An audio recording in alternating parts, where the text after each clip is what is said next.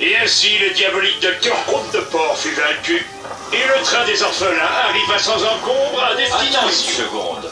Tu as un vaisseau spatial géant et une flotte de drones d'assaut, et tu te fais semer par un cow-boy à cheval? C'est que le bandeau avait diminué ma perception des distances. Et pourtant, mais c'est la faute de son bandeau. Enfin bref, reprenons notre plateau de jeu. Si je puis me permettre, ce plateau est impressionnant.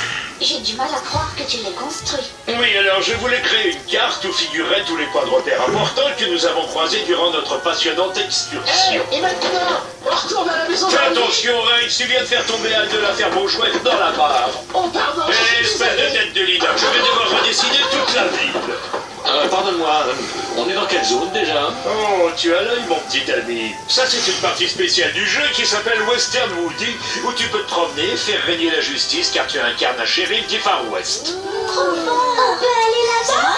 Allons-y. Uniquement si un lézard sans cervelle promet de ne pas tout casser sur son passage. Mais je vais éviter, je te le promets.